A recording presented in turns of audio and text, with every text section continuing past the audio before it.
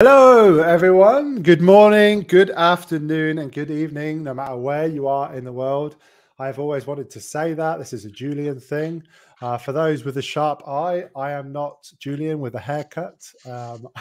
My name is Dave Boyne. Julian couldn't be here today. Actually, he's in South Africa doing some serverless stuff there. And normally, actually, they call Eric Johnson up to take Julian's place, but he's in Seattle doing some serverless stuff there.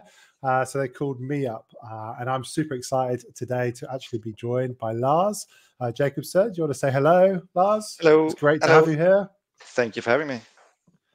Awesome. I have a couple of things to go through, and Lars is then going to kind of take the show talking about all the cool serverless tools he's been building. We're going to be diving deep and showing some demos and some slides from Lars. Before I kind of get started, Lars, do you want to introduce yourself? What do you do? What brings you to serverless? General intro. Yeah, sure. So I'm Lars, obviously. What brings me to serverless? I've been in technology my whole life. I got my first computer at 12 and started with QBasic and Turbo Pascal and that way. And got fortunate enough to work at a company that has a strong tech culture. And in 2017, we were quite early seeing the benefits of serverless. So we were one of the first full-on production adopters of serverless, I would say. Working for a company called Matam. We are the largest online grocery store in Sweden, similar to like Ocado in the UK. Got 3 kids, play table tennis and VR. Very cool. Yeah, nice.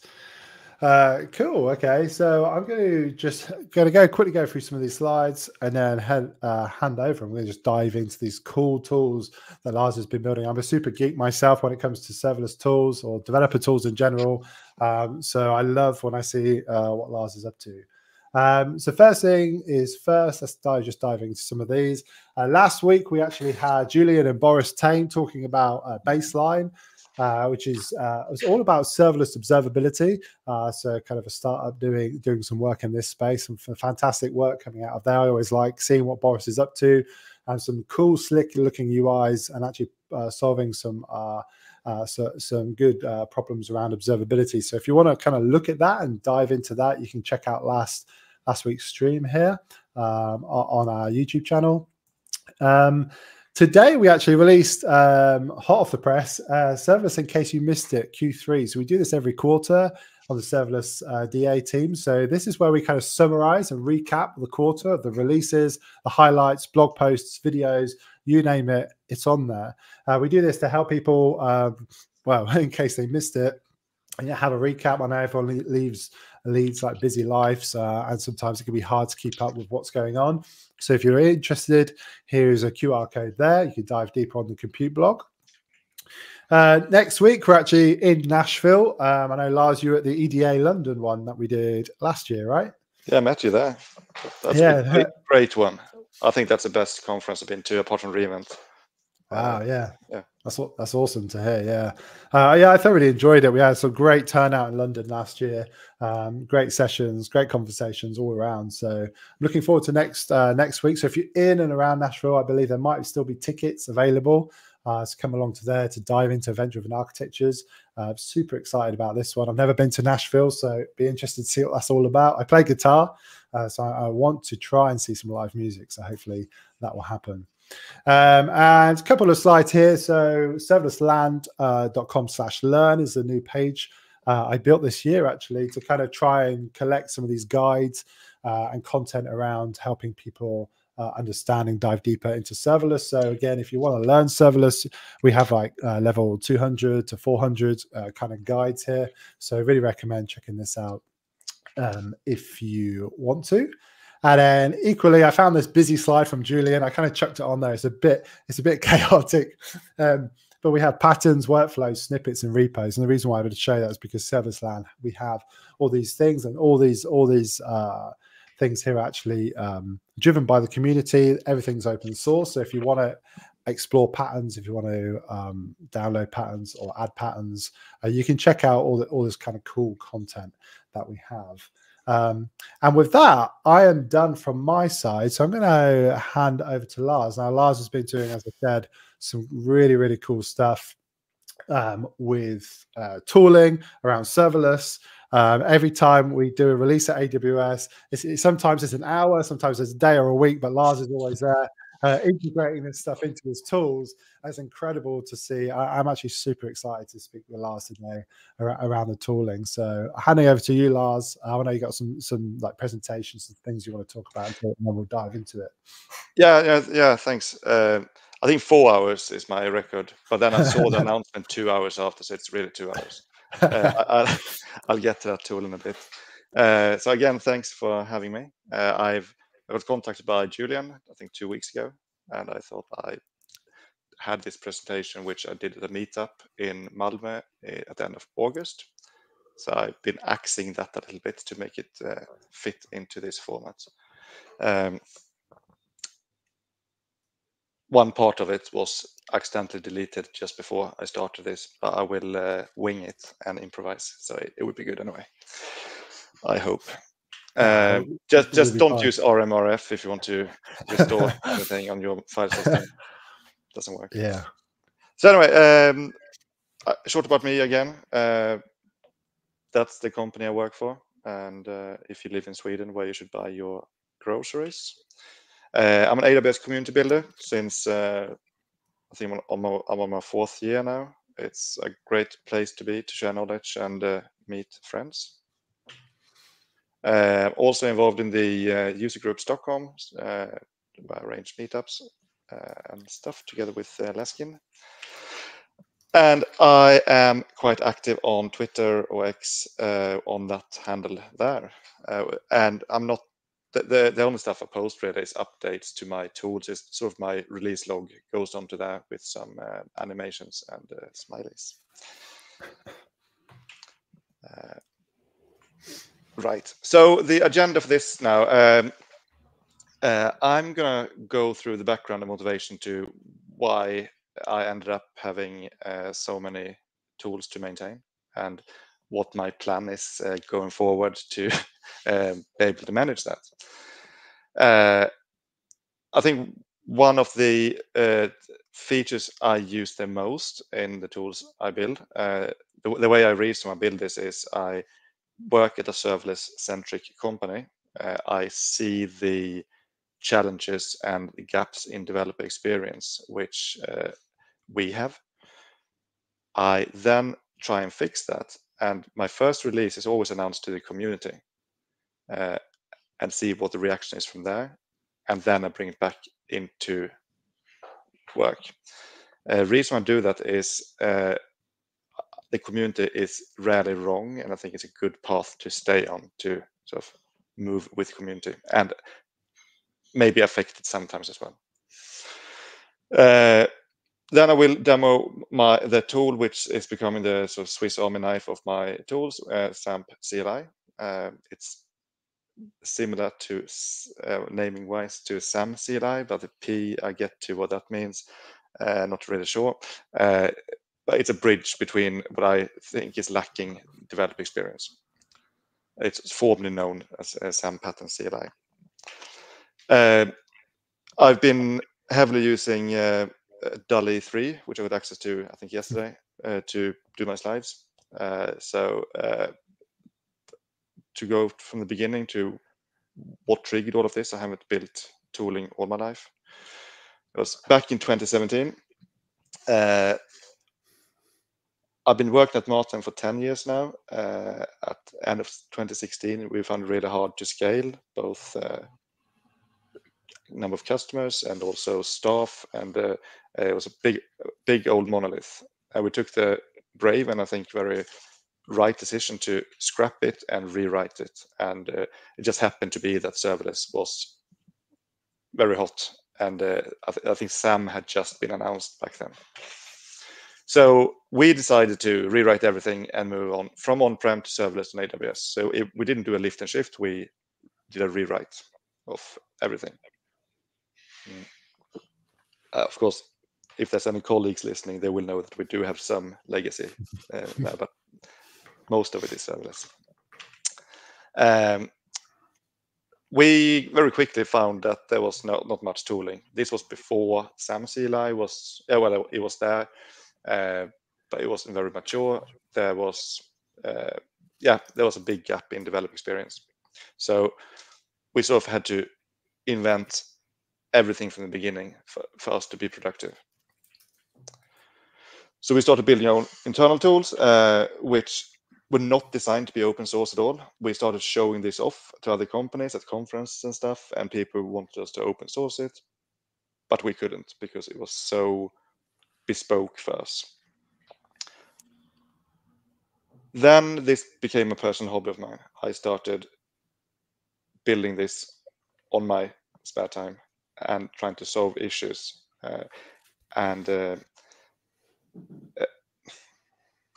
It became not an obsession, but the way some people learn about AWS services or whatever they're interested in is some people write blog posts in detail about it as a learning thing. Some people get certified. I got some certifications as well. But the way I find it easiest to learn about something like Event Bridge or step functions is to write tools around it. So it's of a personal benefit and the benefit of others. Yeah, I think just to interrupt there, I think that's a fantastic way to do it. I definitely resonate with that. I've done similar stuff in the past, but as you say, Lars, it's a great way to actually dive deeper into the services, right? Actually, kind of write the tools for it, and actually find the gaps in terms of what's interesting, what you can do. It's fascinating, actually, what you can actually do with some of the API calls and SDKs into these tools, Yeah. right? You've done similar things with EventBridge catalog and Atlas, or you got your projects around it as well. So I've been following you for a number of years. I feel like our paths have crossed, but you've been more into you have the eye for making things look good on a web page, whereas I don't have that eye, but I like the simplistic of a CLI. So it's a fun way to learn the ins and outs of the tool's subject matter. So if you write a tool about X-ray, you learn a lot about X-ray, for example. And it's a natural path into the tech community because you want feedback. So you put it out there and you get in touch with people who have similar thoughts, build similar stuff, and you share experiences. I've always had this, if I spend a longer period of time without having a chance to be creative, it's not good. I get tired. So I think a lot of people in development feel the same, that you need to do creative stuff, not just work on as like a robot. And also when you build it out in open, even if you do it closed source, you do it on your terms. You're in charge. And I think that's a nice thing to have as well. Right, so these ones I'm quite pleased with. This is power of DALL-E 3. DALL-E 2, if you ask to insert text into a picture, it looked like someone with a serious illness just trying to write something. But it actually gets the text in there. So these are some of the tools that's popped up over the years. CFN diagram is on there because that's the one people seem to like the most. I don't like it. I worked myself into a corner there because it's heavily dependent on MX Graph, which is what Draw.io used to use, I think, and I'm stuck on an old version. I would like to do a bottom-up rebuild of that one. No, that's now you're showing the wrong one. That's SFN CLI. Oh, right, yeah. CFN CFN diagram. I don't think you shared the link with you. Let's keep that one up never anyway. mind. We get that later. Yeah, I get it. Yeah, but it's quite good to visualize simple CloudFormation or SAM templates. I think that's CDK as well in Draw.io or in ASCII art, even if it's a small application. The EVB CLI. Oh, I actually got the text on here as well. The EVB CLI. There you go. That's a CFN diagram. The EVB CLI is when EventBridge was released in 2019, it took us a couple of months to get on it. I found the learning curve of writing the patterns the hardest and connect them to targets. So it was a bit of a cognitive overload to go from SNS SQS, which we use a lot for event-driven stuff before, to work with EventBridge and the richness of the event patterns, but also the complexity and the time it took when you had a typo in one, you deployed it, and it came back to you as an error. So I built EVB CLI to help with the pattern composition and generation. Then it grew to also include local debugging, where you can route events triggered in the cloud to your local machine and look at them as they happen.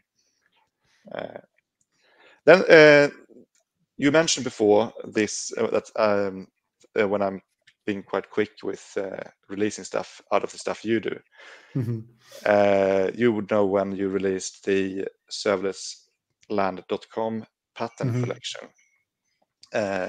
When I saw that, I thought, oh, that's cool, but I think it's a little bit flawed because it's great in the way you can find patterns, but then you see a pattern, you try to select just a part of it and copy it. When you click on that code window there, you just get everything on the clipboard. Yeah, sure. So I was a bit annoyed with that. And I looked at the GitHub repo behind it, and I thought, okay, I can interface this one and let the user pull out patterns from your patterns and merge into their application. That's where it started, and then it sort of started growing into a lot more full-on serverless Swiss Army knife. SAM policy CLI, that's the simple one. That's a tool which helps people compose least privilege IAM policies, because that's the other thing which takes a lot of developer time when you deploy something and there's something wrong in the IAM policy. It's hard to debug, and it takes round trips of redeployments to find what's actually going on. Yeah, I wouldn't use that one. I'm still maintaining that one, but I get to the last three ones here are integrated in a new tool. So the X-ray CLI, that's a way to quickly analyze X-ray traces in your terminal window using ASCII art. And SFN CLI is productivity around step functions development. So it can set up local sync, so you can write your ASL and have it reflect in the cloud in half a second. It lets you initiate and scaffold new state machines in your SAM template. Is this the one I remember watching you do a Chrome extension, right? Yeah. So Studio. The Chrome extension, that's a memory. No, so what happened with Chrome extension was you should never build open source tooling which is heavily relying on a DOM which you don't own. Obviously, the version of the workflow. So the one you're talking about is if you use Workflow Studio in step functions, this is nice, lovely graphical interface where you drag and drop states in your state machine. Then Application Composer was released last year at re:Invent. And I thought, oh, okay, we want the same thing because Application Composer set up this real-time sync from that diagram drawing tool to the local file system. So I built a Chrome extension that does the same thing from step functions. The thing is, the step functions team is lovely. They're one of my favorite teams. They warned me that they were going to make changes. They even gave me some preview access. I've been busy with normal work this autumn, so I haven't had time to fix it. Yeah, I might reintroduce it. Has it broken now because the DOM changes then? Yeah. Okay. I think there should be a code freeze on stuff I built Chrome extension. No, so this real-time sync I'm talking about here, that's the other way around. So that's you can write your ASL in a YAML or JSON file on your machine, and whenever you hit save, it will reflect in the cloud. So I remember seeing this. Production. Hey Daniel, thanks for joining us. Cool, nice sweet projects. Maybe share them on the chat. That'd be pretty cool.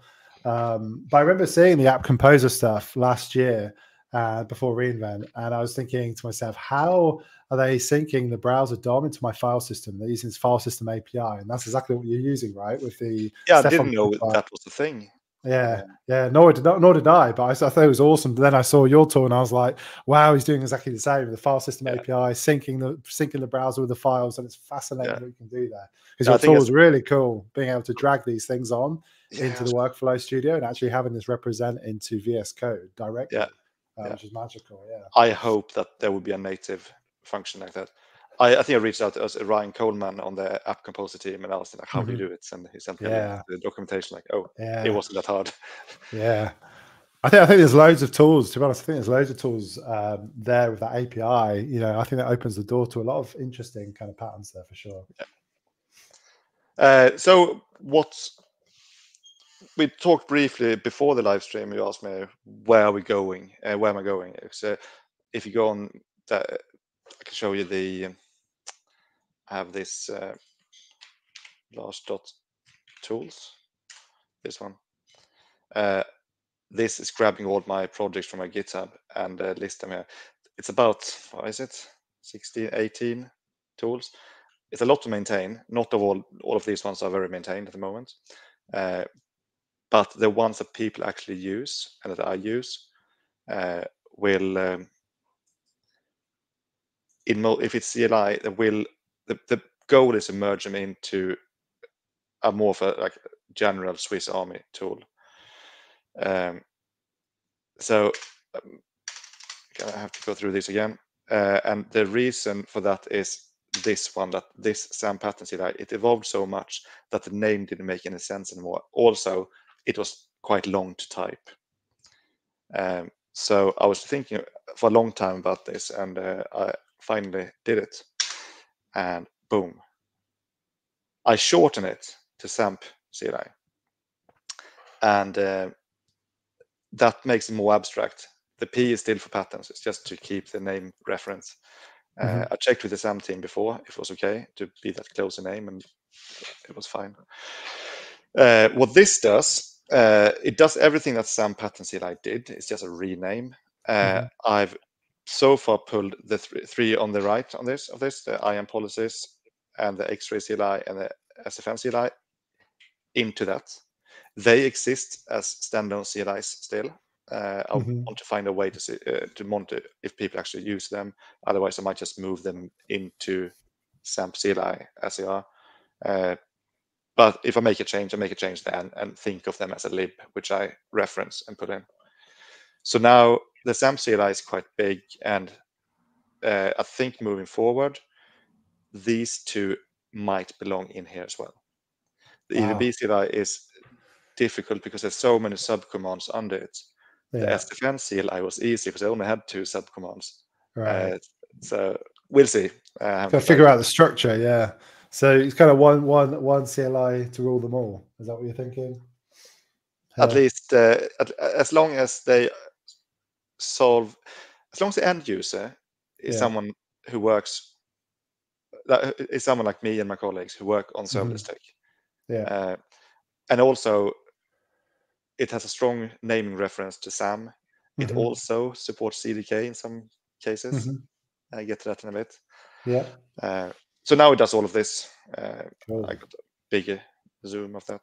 Yeah. So we use this from the idea phase when you want to create a new project.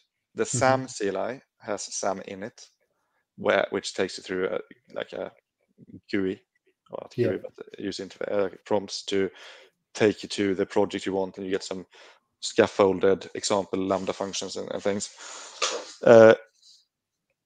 This has an init command as well, which offers you the same templates.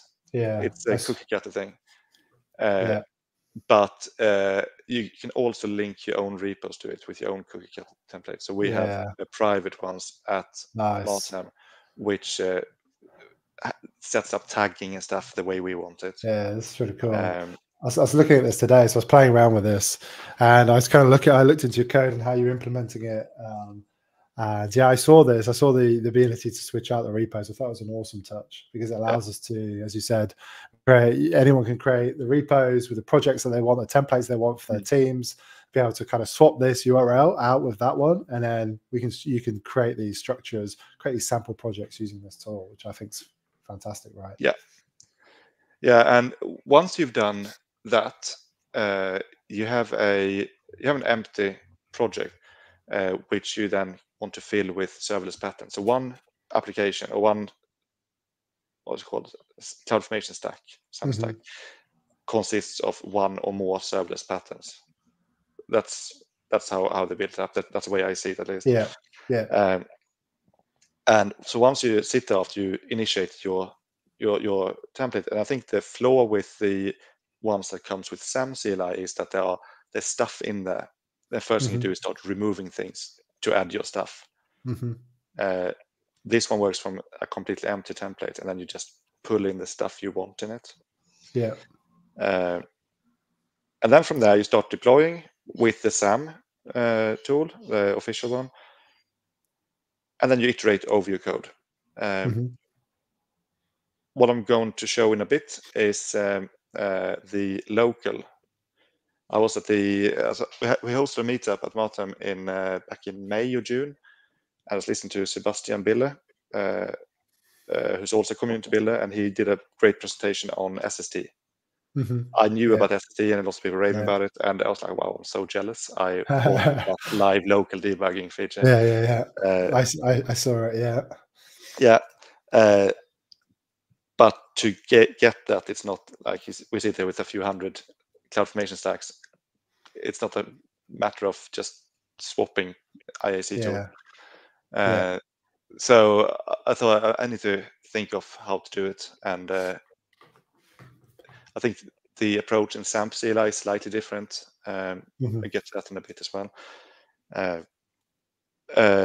But yeah, the speed you get developing things with being able to trigger events in the cloud and see them reflect on your machine. It's like making your machine into some edge computer of the cloud, almost.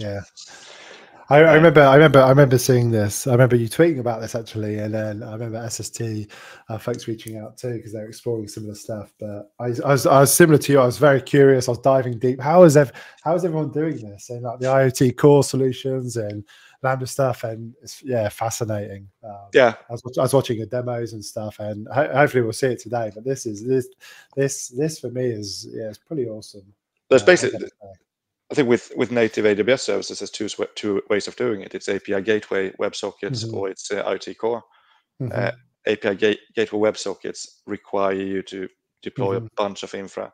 That's how I did it in EVB CLI, because I didn't know better back then. But there I have a backend stack which I need to maintain as well. With this one, there's no infra to be deployed. Create some certificates, and that's it. Right, gotcha. And then subscribe to the topics through IoT core, or I guess you'll show us. I guess. I will show you. Yeah. So there's topics back and forth. Might be better ways of doing it. So that's the flow, really. And then we have some. If you had a Lambda function, you can run the policy command, which takes you a wizard to create the least privilege IAM permissions based on the resources in your template. So it will inject your stuff. I can show that in a bit as well, I think. And another useful one is console, which is a shortcut to the resource page in the AWS console. So you don't have to log in and click, especially if you like us have thousands of Lambda functions. The console is not built for that. You want to have deep linking straight into the function, and that brings So console command lets me type it in, find the function, and then instantly load up that page in the console. Is that right? Yes. Yeah. And I would also show the invoke command, which lets you remote invoke Lambda functions and state machines. That's similar to SAM remote, I think. But it has a memory of what you've done before, so you can rerun like previous executions and things. I'll show that too if we have to talk too much. But that's the focus I would have later. So the options to run Lambda functions locally are not many.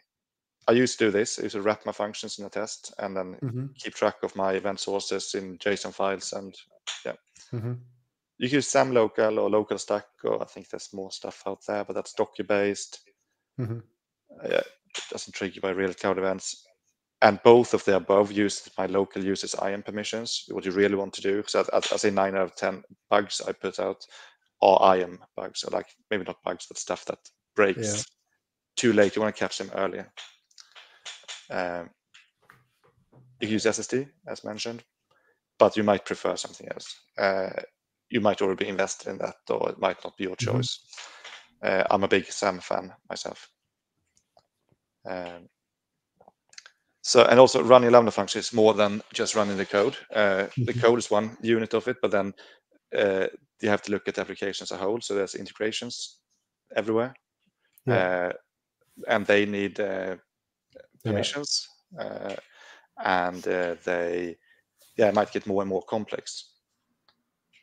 And you might want to debug just one function and let the rest run in the cloud, or two, or all of them.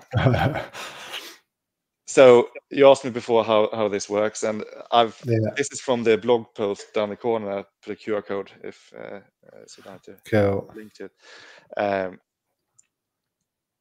It is an attempt to describe how it works. When I was developing this, I had some great help from some of the community builders and heroes. And one hero in particular, I'm not going to name anyone, was like, wow, what happened?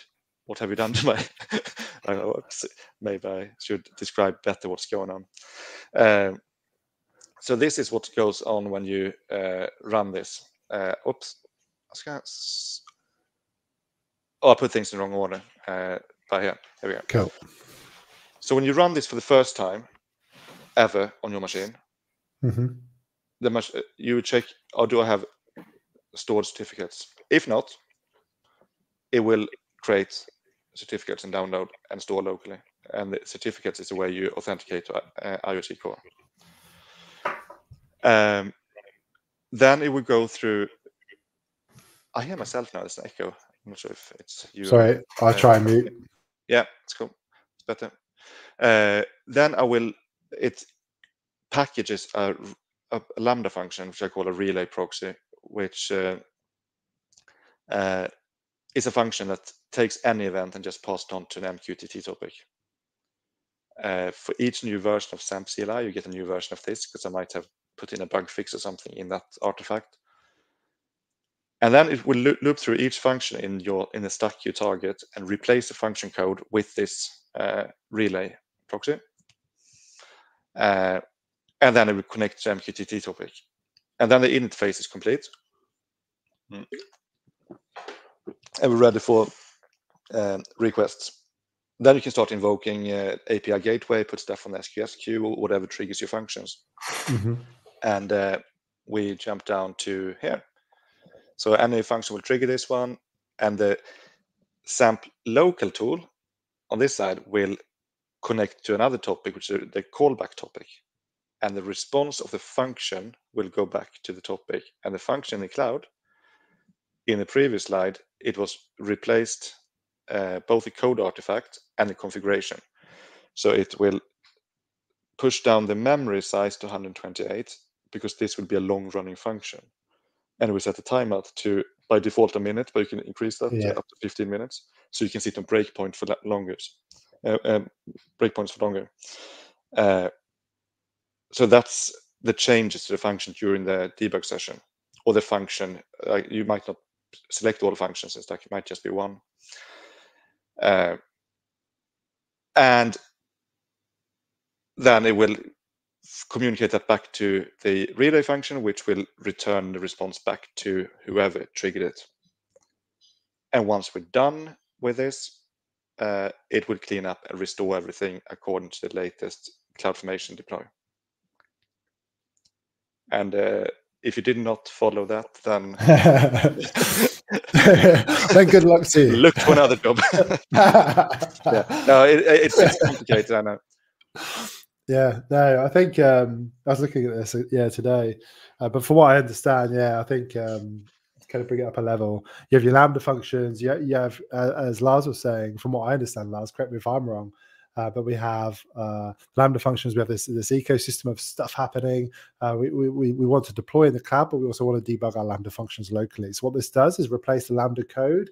Is this right? Inside of our function, some configurations around our Lambda function to be able to actually do local debugging. And then once we've finished and we've done our debugging, we tear it down and it actually rolls back to the previous the artifact. Yeah. Okay. Cool.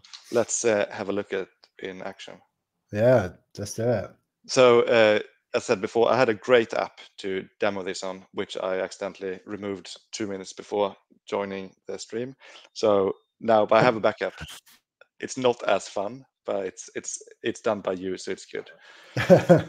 And I said before, I'm normally a SAM person. Building CDK support for this has made me understand CDK a lot better. So it goes back to you learn what you build tools for. Yeah, very cool. So this project I'm about to demo to you is looks like this. It's a simple example of an EDA application. It's a function that writes something. I think it's writing random data about the person, just fake data, nothing else. Was there any chance you could zoom in a bit on Yeah, this? sorry. Yeah. Cool, thanks.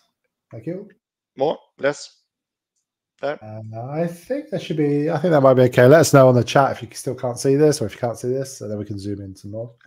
Yeah. So it just creates fake data, puts it on DynamoDB. This is me testing something. Then go back to the diagram. It will the items will go on the DynamoDB stream. There will be a function who puts this onto EventBridge. I guess this was before EventBridge pipes. I think there's still use case of using a function here. And then there's the EventBridge rule, which triggers a third function.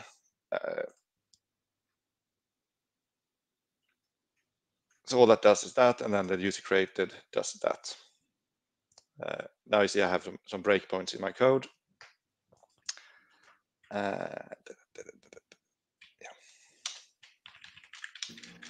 So what we're doing here, so I was playing with this earlier. So SAM local debug, set the region. Does this configure VS Code? It does some VS Code configuration, right? So it's a launch file, is that right? Yeah, it does. I should also mention that the CDK support for this, I have a branch where I'm doing a bit of a rewrite. There's an issue, there's an open issue on GitHub about if you use stack props. So if you have it in your app TS, you create stack A and you pass stuff from that into stack B. If you reference, like in this particular example, it's someone who passed in a DynamoDB table, and that table has a function on it to grant permissions. There's a null reference exception on that. I'm doing a complete rewrite on how that works with CDK. So that's coming. For this application, it works fine. For SAM, it works fine. There's also, depending on how you structure your project, there could be issues.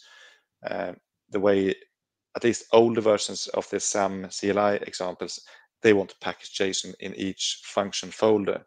But anyone using ESBuild knows that you don't need that because it would be tree-shaked anyway. So it's easy to manage dependencies at the root level, and that's what this is built for.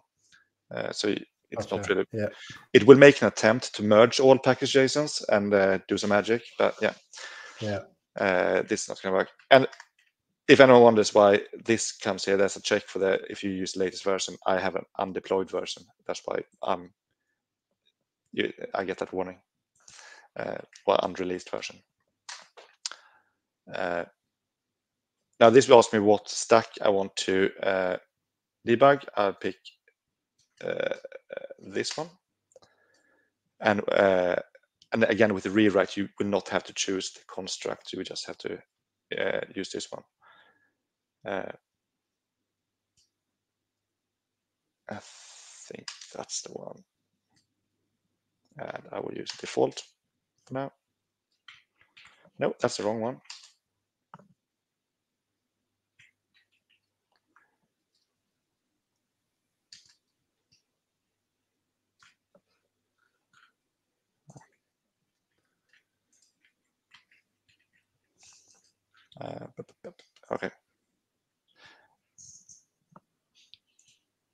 say something, Dave. What I'm fixing. Yeah, we've got. Yeah, well, I'm watching in awe. I'm waiting in anticipation. But we got the demo gods here. You've got the I demo know. today, haven't you? You've deleted all your code, all your examples, and now as you try and use my code examples, it's not playing game, I guess. Yeah. But we'll keep looking.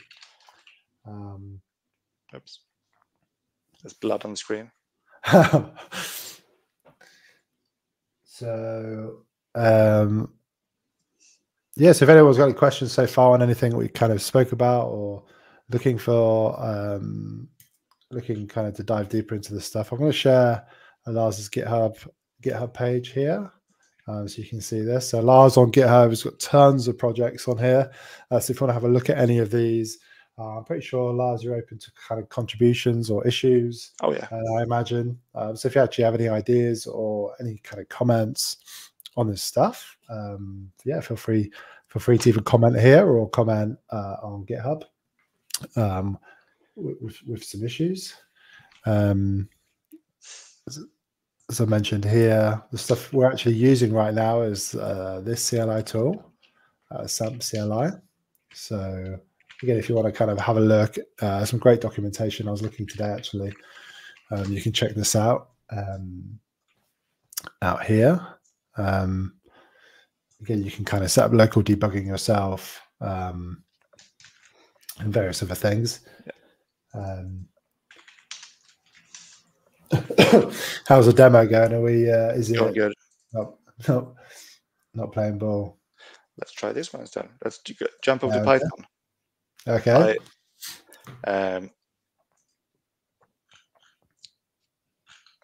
So now I will hit F5. I'll tell you what we do. I take a step back and I show the initial scaffolding capabilities. Cool. And then we get to the live debug in a minute. So if I go back into the demo folder and I go into demo service.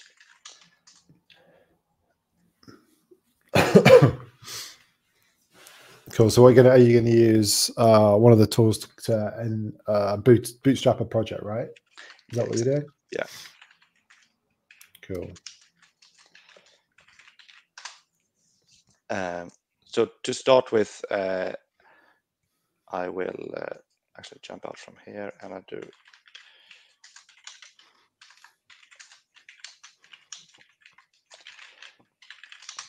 I will make this a bit bigger for this one. So to get, as Lars said earlier, he joined the stream and had all these demos set up for him, and he RF the wrong folder. And I was just watching him. You do this now, and I was like, do not RF another folder. I'll still keep my calm now. Don't worry. So I use SAMP in it. Cool. Okay, this is great. And this will show ask if you want to use a official AWS ones or the init templates, which we host at Martin. I will use this one because there's one init template in particular I like because it's empty. Right. We are about 50/50 .NET node, so you can drill down and then you fetch this light one. So internal developers are using this tool to help them bootstrap new microservices, new projects. Is that right? Yeah, exactly. Cool. The team name, I call my team demo for now, and this team name will tag all resources. We can use that for cost allocation and things like that. Cool. Now I have this scaffolded here. Yeah. And what I get is a bit much config maybe, but I get an empty. These transforms at the top here, that's stuff we use internally. The account I'm going to deploy this to does not have those macros deployed, so I remove them. Yeah. I really like that idea of being able to kind of point to the repos. Previously, when I was working for kind of AWS employee, working in this stuff, scaffolding our own tools, doing this stuff ourselves. But I would have loved a tool like this just to be able to say, okay, here's our repo. And please just scaffold a new service to our standards, right? To our as you mentioned, our defaults, everything else like that. And then it changes to the template can go through the normal pull request cycle. So yeah, I really like that way of working. Right. Now we want to add something. I'm going to add something simple for the 15 minutes we have left. And for that, I use SAM import. And this will give us a list of patterns which are from the serverlessland.com collection. It's from some internal stuff we have as well. So I'm going to do an API gateway. Oh, it goes a bit weird because I'm zoomed up when you do the typing. I'll make this a bit bigger. There we go. So I'm going to do they typically go left to right. So it's API gateway to Lambda to Dynamo.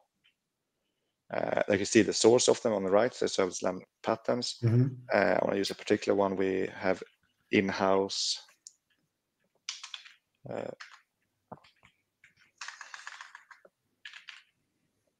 That's the one. And MH Labs is our open source GitHub org. I will use normal JS for this one, and I will use memory size of whatever.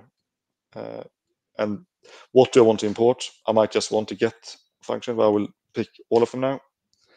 And I'm going to make some space now so we can see the action happening. Where's that thing? Oh, wrong.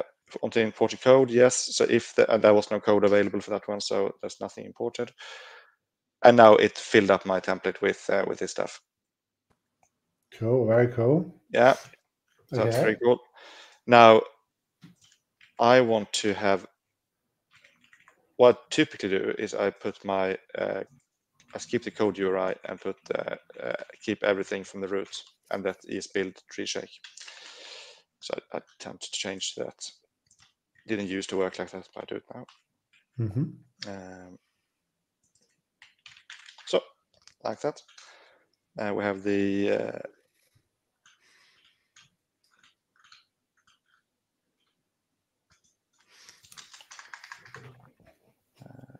so I'm right to believe you use the CLI tool there to pick up and create your template YAML file, right? You're adding stuff dynamically to that using the tool.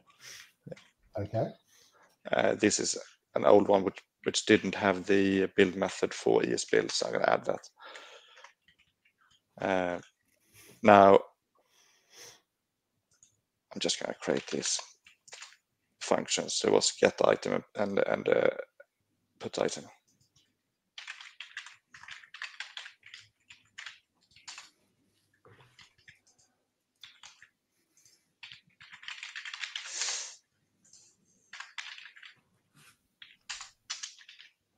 So do you ever scaffold your projects with the functions already there, or do you tend to kind of do this?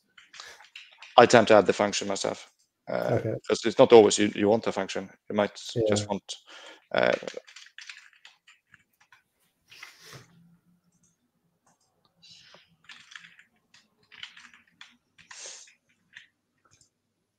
you want to do some more to be a module as well.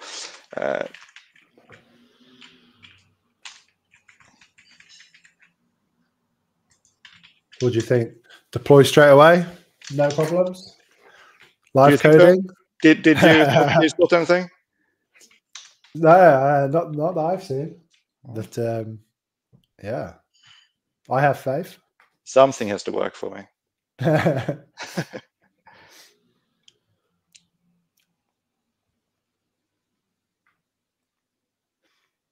Okay. So while that's deploying, what's the next steps? You're going to try and debug some of these functions, putting some breakpoints in? I am indeed. Yeah. Cool. I have to put an output as well because I don't know what the API gateway URL will be.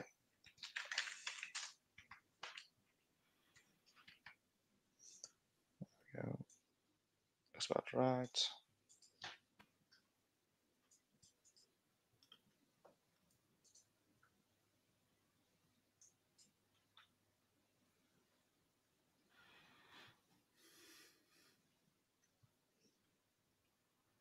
Oh.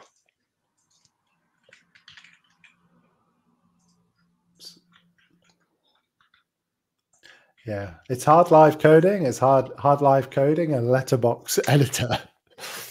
So I feel you here, but you're doing a good job. I'm hoping, they're hoping this thing builds so we can see the it will do. But cool.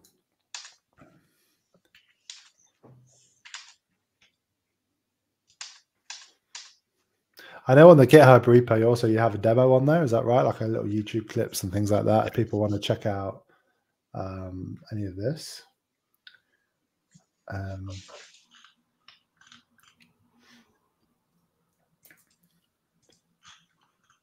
Here's a link here in the chat. So if you've got any questions as we go, feel free to kind of reach out. Nothing's working. Or if you're using any of Lars' tools, that would equally be cool. Cool to know. Or if you've got a plan to explore any of the tools or questions, feel free to reach out there.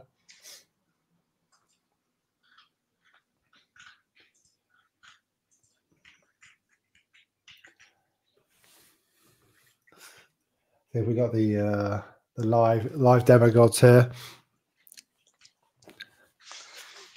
What am I doing wrong here, Dave?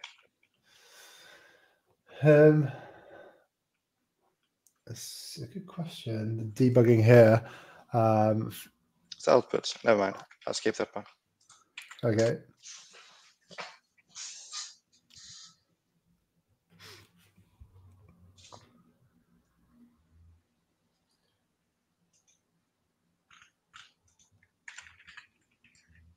Oh, because I didn't do the SAM build. There we go.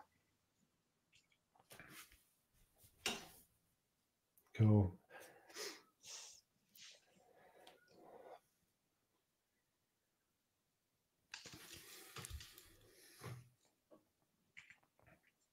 So the flow is we set up the project and then we run the local. Can you explain what the local command does?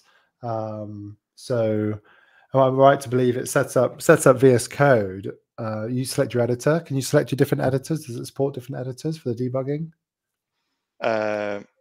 It does, yeah. It supports Rider. It supports the IntelliJ suite. Okay. And VS Code, full-blown Visual Studio. Oh, okay. And you select that when you do the SAP, is that right? Or exactly. No, it will. If you do it in the integrated terminal, it will find which ID you're using.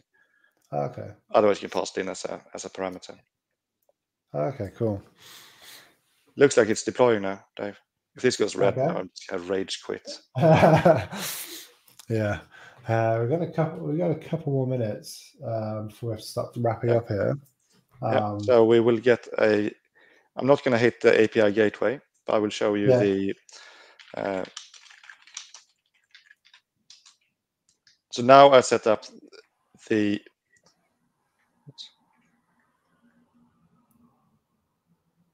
I have to do npm install first. Install the dependencies. Yep. And then we can see this. I really recommend, honestly, if you're watching this, we had the demigods against us here, but here we go. Recommend if you're doing Lambda, if you're doing any debugging, I really recommend checking this out because when I saw it and when I saw what's happening here, it's magical. So it sets up the launch config for you. Yeah. There's a broken one here which we don't need. And what you will do then is hit debug all functions and hit play or hit F5. And now this whole flow of replacing the functions and stuff will start. Cool. This is what you spoke about earlier, right? About replacing the Lambda code with the custom code. We're using MQTT to pass on events, is it? Yeah. So now it's ready for requests. Okay. So now I will take the opportunity to show the SAMP invoke command. And this does a remote invocation of the function in the cloud. Okay. And I will set a breakpoint here. It's already there. Yeah. And I will select the get item function. I will do some input JSON, which is come on work like that. You can save this as a shared test event, which other members in your team can use. Not going to do it now. Very nice.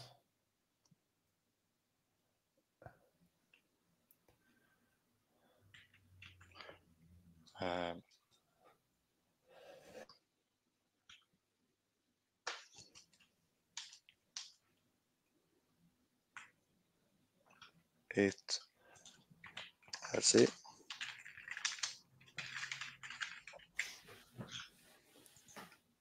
There was an error up here when we built before. Utilized no default export. I'll tell you what, I'm going to remove all of these dev dependencies. No. And remove all of these. There we go. Cool. We getting there, Dave? New install. Let's try it. I think it's the last attempt for us to wrap up. But yeah, this is no pressure on this one. But I think, as I said, if you're watching this, you kind of want to have a look. I really recommend. I'll paste the link again here. Check out. So there's pretty cool stuff going on. There are videos on the GitHub link. If you follow Lars on Twitter, you can also see it all in action and see it working. I've seen it working. It's very, very impressive. Actually debugging Lambda code as it kind of goes through your architecture, invoking stuff, as Lars was saying, invoking stuff in the cloud with your IAM policies already set up, and actually debugging this in the code. And actually, you can actually see the events coming in. Debug is your normal debug flow, right? So you can see the payloads, dive into the events, probably do some conditional debugging. So kind of fantastic, closing the gap really on that developer workflow, which is kind of, we have these events, we have this workflow, and how can we dive deeper? Any more luck here? Has it still got problems? Still some bloody V-test problems. Yeah, that's cool. I think what would be cool, yeah, just maybe you share. Is there any more kind of tools? I know you've got a blog post here about how you can get started and more details. So I'll share that in the comments. We are running out of time, so we might have to leave it there, Lars. The demo guides weren't good to us, but let me switch back. Are you okay to leave it there? Yeah. So we just try it one more time. Cool.